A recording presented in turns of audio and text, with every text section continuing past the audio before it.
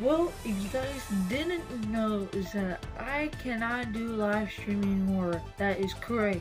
The reason why I can't do live streaming anymore is because that the YouTube community, it kicked me or removed me. I don't know what they did, but they basically did something where I cannot do a live stream anymore until 90 days, which that was basically the day when I got a lot of stuff going on in my personal life, but basically, the only time I won't be able to do live stream until that 90 days is over. Basically, all I have to do is do any other videos. I did a poll, and people said they want to do a different type of Minecraft video, which that's what I'll be doing. I'll be doing a different type of Minecraft video.